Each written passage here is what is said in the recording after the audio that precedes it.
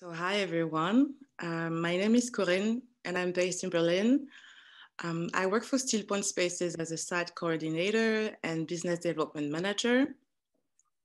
And for those who don't know about Stillpoint, about who we are an international organization that aims at exploring the world of psychology in the related disciplines such as the art, philosophy, and the humanities with clinicians and non-clinicians.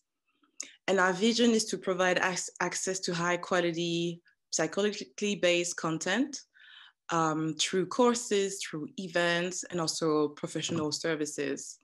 And we do so, the way to access this content could be through our professional membership, which is mostly for counselors, psychotherapists, coaches, and the Explorer membership, which is more for non-professionals. And to keep everybody engaged and create a sense of belonging, we also created an online community. So you can actually find more information on our website, stillpoint.org. And I'm really happy to have the opportunity to interview today Alfred, who is the co-founder of the app Anyone, which is an app that makes it easier to give and receive advice through 5-minute phone calls. I don't really want to give a biography. I will let you introduce yourself, but I can tell a little bit what was the connection. So one of the co-founder of Anyone, Sam, also worked with us at Stillpoint Spaces that really helped us when it comes to the tech and the infrastructure that we had. We had an encrypted solution and also our website. So he was really present when it comes to helping us with that. And that created the link to Anyone. And this is, I will say, the first series of us discussing work and the psychology of work. And since we had that connection with Anyone, we thought that it would be interesting to interview you and also understand what is the vision of the app, and also what is your view on work, career changes, taking leap of faith. So I'd like to let you introduce yourself first. Yes, hi everyone. It is an absolute honor to be here today. My name is Alfred. I'm originally from Sweden. I lived in the UK and the US for about 15 years soon. I spent the first kind of formative years of my career in advertising, and then about a decade at Google, doing marketing and building products. The majority of the time I spent at a team called Jigsaw, which built technology to make people in the world safer. So we worked a lot with activists and dissidents and journalists around the world in repressive societies in order to build kind of cybersecurity solutions for them to be safer in their activism. I then started together with two others, Anyone, about, I think it's almost 2 years now. Time has flown by, and we are at a stage now where we have built up quite an incredible community of both advisors and callers. A lot of time it overlaps, who are calling each other daily for advice in the shape of 5-minute phone calls. That's amazing. And I have so many questions, don't even know where to start. So I've also know that through your LinkedIn that you worked at Google before quite for some time. And it seems to me that it is your first company. That's the first company that you founded. And so how did you implement that change? How were you able to be in this mindset that, okay, you had the experience at Google and then decide to become an entrepreneur? Well, LinkedIn is not a true representation of my past. That's kind of the filtered version.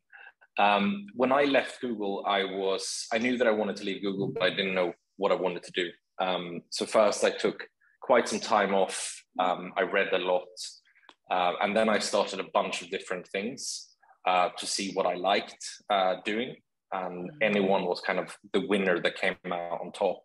But it was quite a diverse group of things I was doing. I was doing a think tank that was going to focus on economic inequality. I started a wine glass brand because I wanted to learn how that kind of direct to consumer, as it called, the kind of business model works. I did a bunch of different things and even thought about becoming an author. So I wrote a book that I pitched to I think 35 agents, got 30 people ignored me, 5 replied that I should definitely not be a writer, which was fantastic. And then meanwhile, I think all of these things coming together kind of helped shape what anyone became, especially all kind of like the work I did in economic inequality, and realized that one of the biggest things I wanted to tackle was access to great advice. I had the thing that made me the most scared about leaving Google was the access I had to people and how many people would take meetings. Virtually anyone you reached out to would say yes, and would give you their time because they found you interesting, basically based on your CV without knowing you. And I thought that was kind of one of the kind of biggest things to tackle in the world, was how to give the access I had at a fantastic kind of moment in my career to everyone. Because I realized that what I was learning from meeting all these people should be available to much more people. And there are people who would need it more than I did at that moment in time. But it was one of the things that made me the most scared about leaving Google, was losing the access to people and the network possibilities that it brought.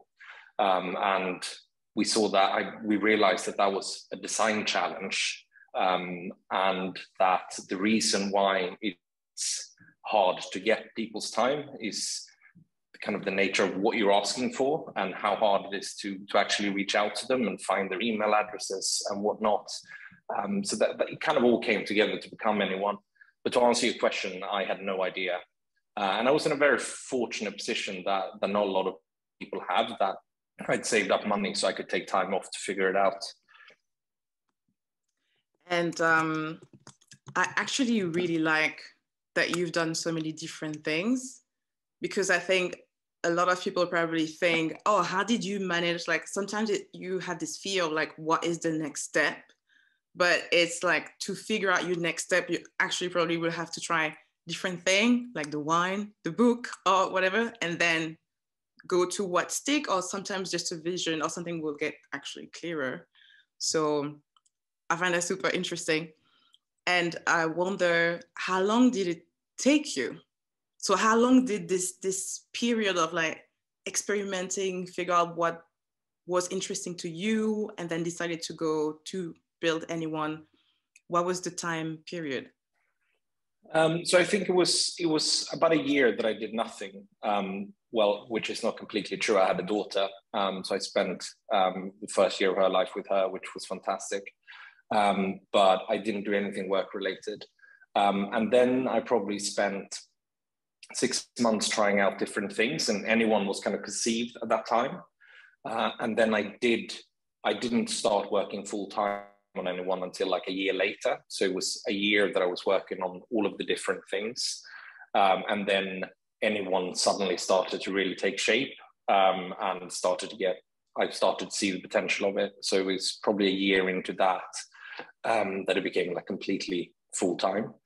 And yeah, so it's probably been the last year that I've been on it nonstop.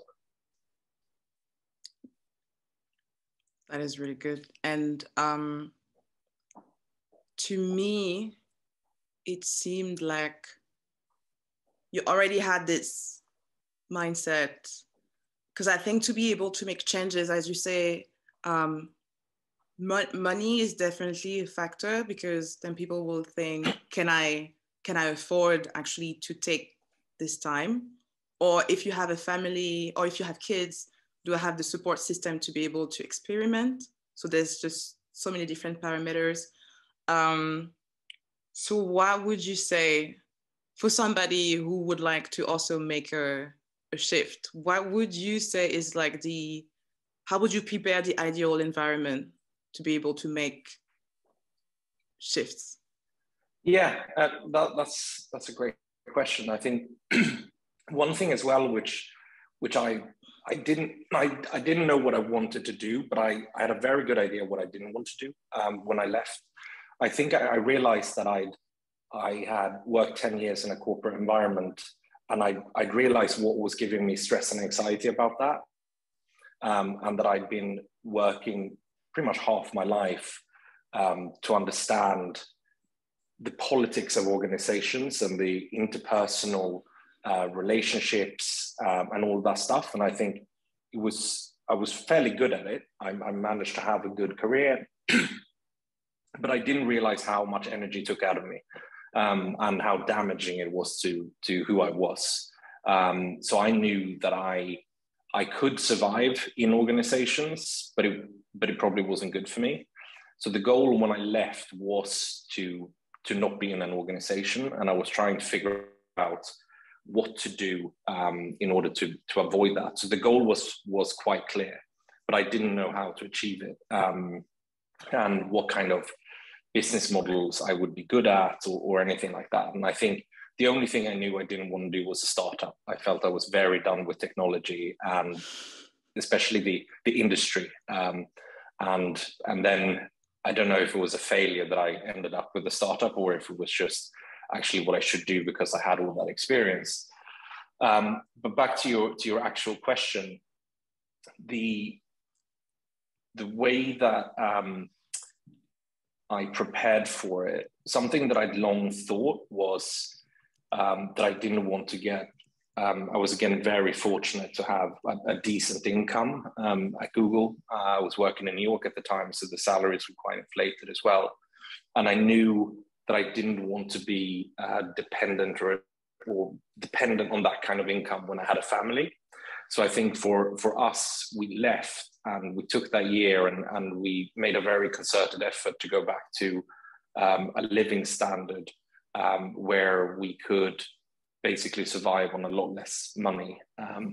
So that was something that we prepared for and really planned for, like how to go back, something like that.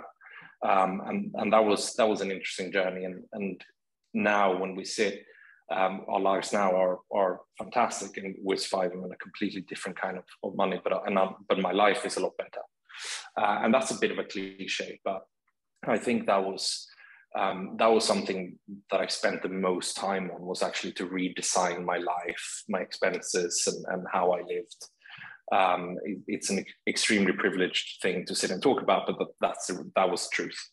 And the other thing that I really wanted to design was to basically have 5-6 hour workdays and spend the first half of the day when I enjoy working, and then have as much time off as possible. So that kind of led into the choices of different things that I was exploring was all stuff that wouldn't mean that I needed to be in an office or to be able to have like a flexible work life. And this was pre-pandemic, and now it's been really interesting to follow that kind of discourse and debate around that, because I identify a lot with it.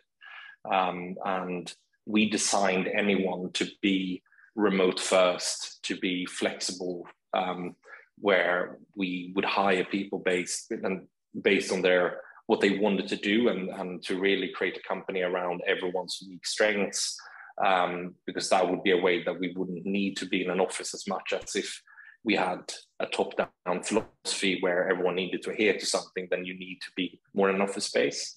So now we have a completely remote team, which has its benefits, but it's definitely has its challenges as well. But that was something that we consciously designed from the beginning. And my co-founders were in Stockholm and Leeds at the time. So when the pandemic hit, we were pretty well prepared for it. It's kind of what a lot of people today have discovered that they want, is kind of what we wanted already. Yeah, and I felt like everything that you said, so like the pandemic really accelerated people to this sense of, I need to rethink my relationship with work. I need to rethink what is important for me. And I think that really pushed people. At least it accelerated the movement. So it's quite interesting, like the timing at which also the app was released a bit before. That actually could answer this demand or this need to rethink, to support people in their thought process. And I wonder, because I know you mentioned a lot about economic inequality, who are usually the people that you see in your app? Because we're a marketplace, someone joins as an advisor and they create conversation topics that they want to advise on, and then they put a price on that time. We have kind of two sides of it. So we have the callers who needs advice, and then we have advisors who obviously gives advice. And the normal user on the advice side is people who are at a stage in a career where they want to give back and pay it forward, but there are no platforms. It's very hard to actually, if you want to mentor, etc., but don't have the time, there's virtually no service for you. So that's one of the things that we've kind of unlocked is to make giving back very easy.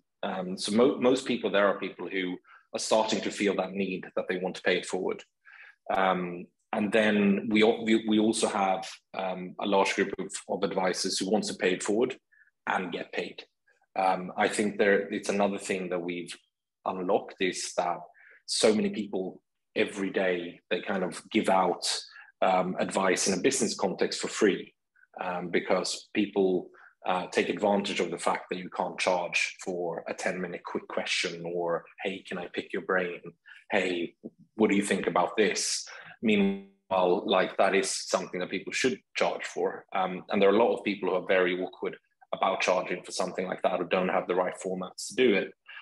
So that's on the advisor side. And on the caller side, we have both a lot of people who are just starting to have a lot of life events. So either starting families, they are mid-career and not sure about what they're doing. They either want to reach the next level or they want to pivot. A lot of people who have just started their own business, who have just become freelancers, a lot of people who have big questions that they don't really know where to turn to for, as well as quite a large group of younger people who are also facing life events about what career do I choose, and can I start my own business? Should I lean into my creativity, or should I go the corporate path? So there is a wide range of people there, but I think something we owe, like from a long-term perspective, I think one of the big things we're trying to do is to help people realize that we pretty much all need advice. There are very few instances in life where we know everything, and we have all the data, information, and capabilities to make the perfect, most informed. Oh my God, I scared off Tom. I get a notification when people leave. That's terrifying. So I think we're both kind of providing a direct service and need for people who, I'm starting my own business. I need advice from these group of people about these things. But long term, we hope to also create more of a culture where people are more open and reflective and understand when they need advice, and to be a platform for them and for more people. And how do people get to know your app? Because I understand the whole accessibility. I knew about the app through Stillpoint, but it's just like, how can I know? Because I see what I see a lot when it comes to networks or different career is that sometimes people for more, I will say, less privileged background, they don't even have the information about what is possible. Or sometimes it's, they can't even imagine that for them it's also possible. you know? So I wonder, how do you access, talking about young people, how do you bring them to your app? Is a question that I have. Yeah, no, and that's a fantastic question. And that's kind of, pardon me, part of my story and what has helped kind of inspire what anyone is that I grew up in a small town in a small part of Sweden, which is a small country. I had terrible grades because I didn't enjoy school very much. And I started working in advertising because my godfather was basically said, you need to get your shit together. Why don't you do advertising? I did advertising. It was fine. And I did advertising. And 10 years later, when I had done a whole career in advertising and marketing, I was like, what if someone had said something else? What if someone had told me, oh, you could do this, or you could do this. Have you ever heard about this? I would have been probably somewhere completely different, because advertising is not a passion of mine at all. And I realized that if I, as a 17, 18-year-old, had this app like available, and I could just have scrolled the feed and seen all these professions, seen all these people, and they would be a phone call away. My life would have been very different, because just by having access to those people, I could have called someone in finance. What's that like? Oh, not for me. I could have called someone in law. Oh, not for me. I could have called, a tech investor and was like, oh, that's interesting. So you actually help fund brilliant ideas. Wow, I could have become that. And so for me, I kind of like, when I look back, so many moments were just completely based on chance and who I happened to meet at the time.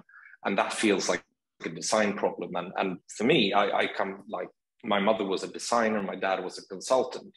So I in no way come from a background where I can say that I didn't have opportunity, but it was still so much filled with chance.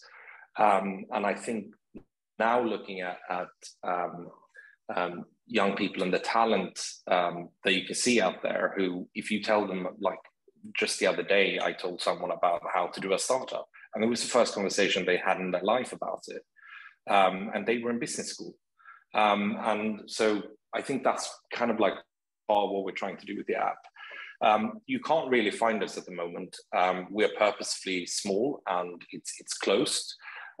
It's also a huge challenge that we are learning about every single day, the responsibility that we have where we're connecting to people on something like this, the impact it can have, the power dynamics between two different people in the mentorship relationship, the education we have to do to the advisors. I think most people intuitively think that advice is telling someone what to do. And on our app, that could be so damaging, kind of equivalent to what my godfather did. Like, you should do advertising. And I went and did advertising without questioning whether that was right for me or not, but it was a person I looked up to. So a lot of the work we're doing right now is finding out what are the formats and shapes of advice that is generally useful to someone, that helps them form their own decisions based on their own context, and that empowers them, rather than having a platform where you call someone who tells you what to do and you might make a huge mistake, which that person could absolutely not conceive of, because during 5 minutes, and I would say even during 5 hours, it's impossible to fully understand someone's context in order to tell them what to do. I think no one should ever tell anyone what to do. Most of the time when you have the advisors on our platform, I think there is a huge risk for projection as well. This is what I wish I would have done, or this is what I wish I would do now. And then we impose that on other people for validation or for other reasons. So right now we're just still figuring out what is the safest way to deliver advice and the most meaningful thing. So in our journey, we've gone from ourselves thinking, tell me what to do, what's going to be good, to understanding that could be potentially harmful. And it's also not how people make decisions in life. If we're going to go on holiday, we don't ask one person and that person tells us Portugal and then we buy a ticket. We ask lots of different people where they've gone, what they enjoyed and why. We piece that together and we say, well, I think this is where I want to go. And that's how it should be with career. That's how it should be with a lot of different things. But then again, it comes back to then your choices are basically the effect of your network. Usually you have 2 or 3 people who you might talk to your career about, and that's very limiting. And often it's in your own bubble, and you're met with projection. So now I think what we're most excited about on the app is for the ability for people to expand their networks, have incredible people at their fingertips, and get lots of different perspectives. And we're designing it much more so that people can share, can get personalized anecdotes. So I first share context, this is where I'm at, and then the other person shares an experience that might be relevant to that. And then you talk to not that person, but 5 different people. And through those great experiences you hear about, you kind of piece together the decision you want to make. So this is really about just like expanding the network and educating people in learning from several different perspectives. And also, like, I think, and feel free to stop me if I go on a tangent, but another like great learning has been that we humans are fundamentally very biased in how we think about who we should ask for advice. We think that you ask a chef for advice about how to cook or what to cook.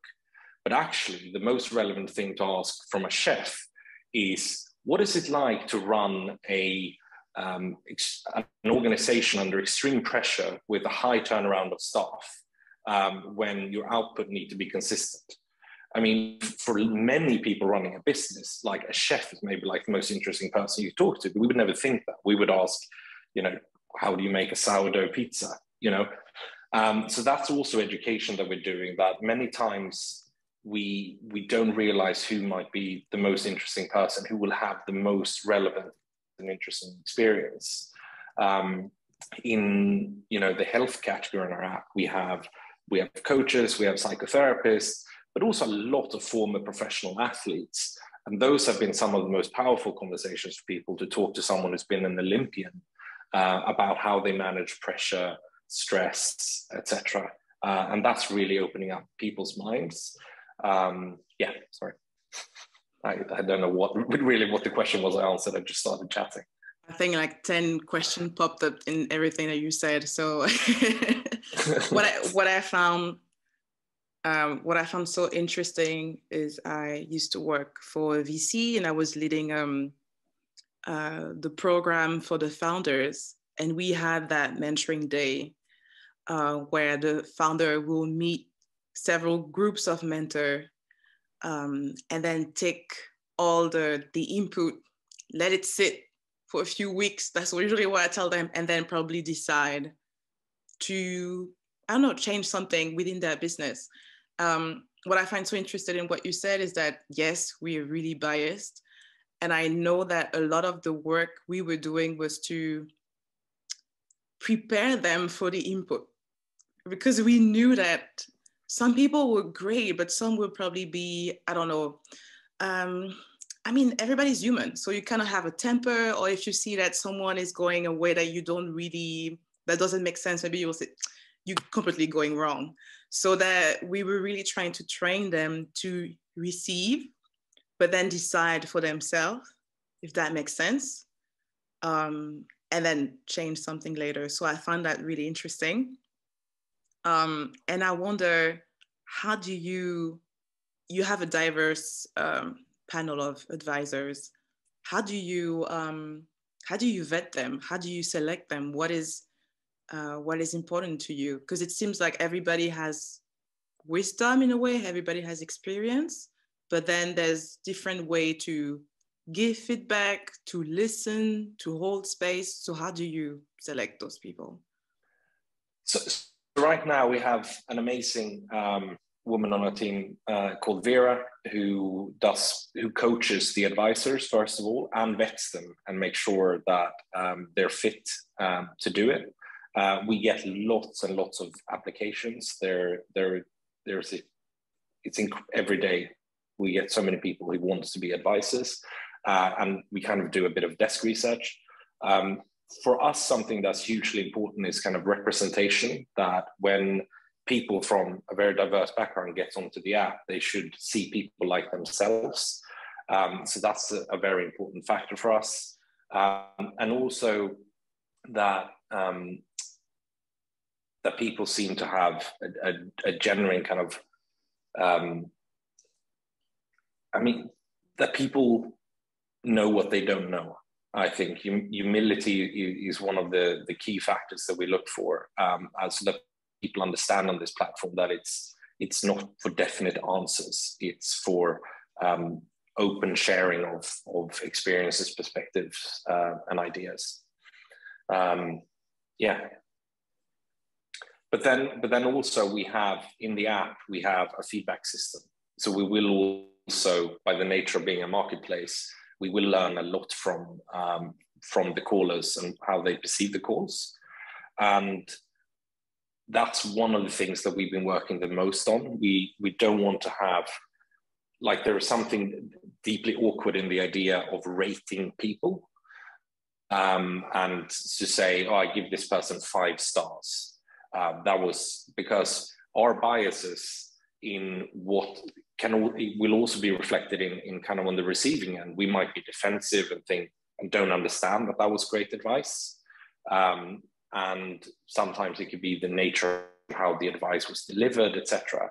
So we're building a system which is much more about, ultimately we want to understand if the advisor is doing a good job, but ultimately needs to help other callers find the right type of advisor. So we're building a system which is much more based on describing the experience in a way that is useful for others. So for example, this person is very direct and authoritative. And that can be from the person who described that can be negative feedback, didn't enjoy the experience. But there are lots of people who want advice like that, and who actually that's what they're looking for, who will be more receptive to it. So we hope that kind of will be a vetting mechanism that is not like, a TripAdvisor experience. I always use TripAdvisor when I go to the last page, because usually the worst rated places are the best restaurants. And usually they've gotten 1 stars because I went on a Sunday and they were closed, 1 stars. And we can have experiences like that on the app as well. Someone can misunderstand a conversation topic and call a writer about how to get into journalism school. And the person is like, I never went to journalism school. I wouldn't have the faintest idea. And then that person gets a 1-star rating, for example. That is not in any way giving people information about how good that advisor is. It's more of a misunderstanding, and so on. So hopefully, like, we will be able to use technology for part of that vetting. That's the nature of a marketplace. But right now, as we are still learning so much and we're so concerned with safety, it's very handheld. So many questions still. Coming back to one thing that you mentioned about the chef, like, let's say not realizing who is the right person to give you advice. What I found interesting is that most of the time we would value someone because of their status. And this is something that you will see on LinkedIn, like, hey, I'm blah, blah, blah, under 20, under 30, blah, blah, blah, and Forbes and blah, and Honor here and da, da, da, da, da. Very good. But that doesn't say much about really who that person is. So I wonder, I'm curious about how you present the profile in a way that people don't get. I mean, I'm sure people will write their own descriptions, so I'm sure you don't do it, but I wonder how you can present those profiles in a way that it's really still accessible, or that maybe people get curious about people that they would not be in general. Yeah, I mean, we have an enormous amount of work to do there. I think that's the thing that I'm the most excited about. In all honesty, right now, the profiles are closer to LinkedIn than to a more kind of informative and deeper contextualization of that person that we hope for. And I think we're still learning also who it is people want to talk to and where they find the most value. Our hypothesis when we started was very based on our own experiences and where we were at in life.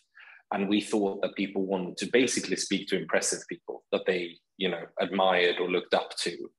But it turns out that most people want to speak to sort of their future self in 2 years' time. And I think that's for a couple of reasons.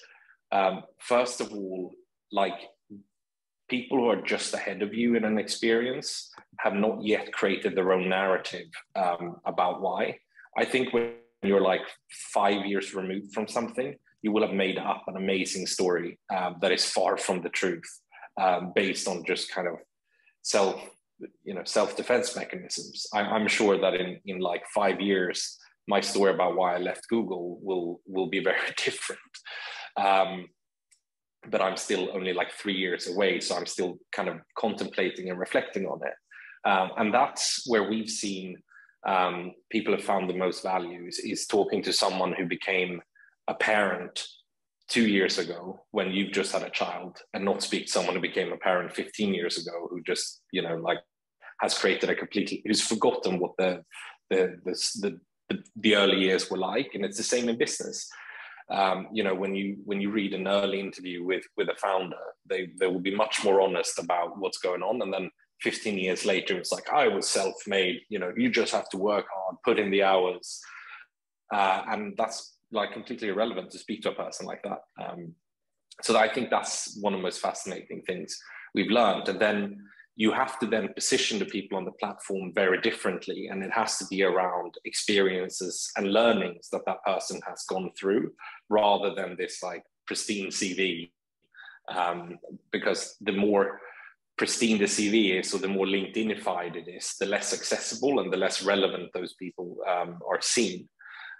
So we have, I think the most popular people are usually people that are positioned as, who puts like, sort of like time context on their experience or where they're at and what they're working with, or that creates conversation topics that are humble and that signals that this is about, process or things like that, rather than 5 easy steps to make it. Like that doesn't work. It's much more struggling as a founder. Let's chat. That's a lot that works a lot better. I like this idea of talking to your potential future self.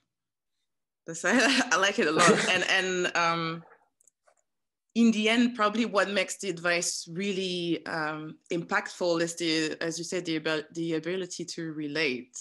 Then once people can relate, like just on the human level, and say, this is how I did it, those are your strengths, weaknesses, have you tried this and this and this? That makes it much more powerful than just looking at somebody out there. So I really like that. And do you think that the audio or just the voice only kind of create this intimate space? So as a singer, I think about this a lot. I think the voice tells so much. You can say, today I'm so tired, or I don't know, like there's just so many information that goes through the voice. And I wonder what you think about that. That was something when we started. People thought we were crazy because people loved video calls, and this was before the pandemic, and no one understood why would you do voice only. And we did it because of a couple of just design challenges. People don't like, in order to have a video call like I did today, I had to go to a place with good Wi-Fi. I had to rush from my home where I have like really terrible reception to go to a meeting space, etc. But on the phone, like it would have been so much easier. So voice or audio makes it simpler. That's one of the reasons we did it. What we discovered doing it was that we were creating these hugely intimate and immediately like impactful moments where people feel like very, very safe, listened to and heard, and they get it's very hard to be distracted from a phone call. You're not looking at yourself while you know, which is an awful experience to see yourself talking. That's like the first time in history we're communicating like that with a mirror as well. But we started obviously looking at research, and we found an amazing Yale study where they had taken hundreds of people who had conversations with each other in order to see which setting and context and format built the most empathy and understanding.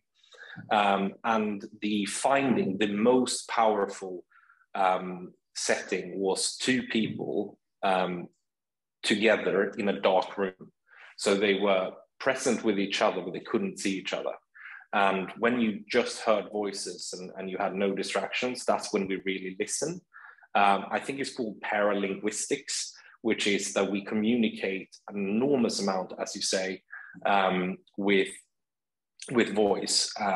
When we listen intently, we hear so much more than what we actually, the information we get when we look at someone. And they're starting to find that paralinguistics, I hope that's what it's called, is more powerful than body language. There's always been that kind of saying that, you know, we communicate 70% with our body. But they're starting to find that actually the voice is the most powerful way to build empathy and understanding. And furthermore, with the 5-minute time cap, you're directly put into a situation where we kind of skip the small talk and you dive directly into it, and you have a problem. So you actually spend quite the effort in communicating that problem. So we're helping people, just like in therapy, where, you know, saying things out loud, you are also realizing things and understanding things about yourself.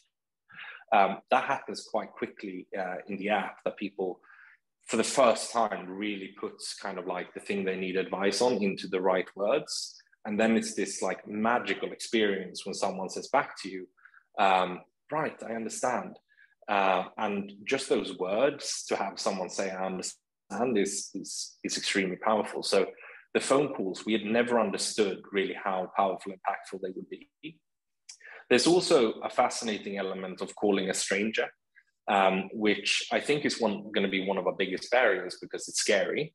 But when you do it, you feel so safe, because there's not going to be an effect, like that person is not going to take your vulnerability that you have just shared and take it somewhere else. You're not going to run into them in the street. You're not going to find out they have friends in common, etc. And you're protected as the caller. They know very little about you. So it's a weird analogy, but I think someone compared the experienced ones to AA, and being in that safe space where you know it doesn't leave the room. Suddenly you can be honest. And there's very few instances in life where we're actually honest. We feel like we can do that without any form of repercussions. I mean, in this context, it's perfect. Everyone will understand what I'm talking about because of psychotherapy and coaching and whatnot. But it's not an experience that a lot of people have on a daily basis, or a lot of people have ever experienced. And just that makes people like so emotional. We've had people who have been close to tears, asking for help with a marketing strategy, because they can just, you know, at work, they can't admit to anyone around them that they don't know what the marketing strategy is, so that they can't figure it out, or etc. And then just being in that intimate moment with a stranger, where you can finally just admit that, move on, and then hear someone who's like, right, have you thought about doing something like this? Or once I did something like this, and that really helped me in that situation. And these people cry because it's such a relief, and it's such probably a novel experience, but it creates an incredible intimacy and feeling of safety, which we have realized is quite rare in everyday life. This is so interesting. There's so many still questions on my mind, but I'm also checking the time and want to honor the time and honor the time of everybody that is also on the call, and give also the opportunity for people that would like to ask questions either on the chat or would like to unmute themselves. And I will also stop the recording.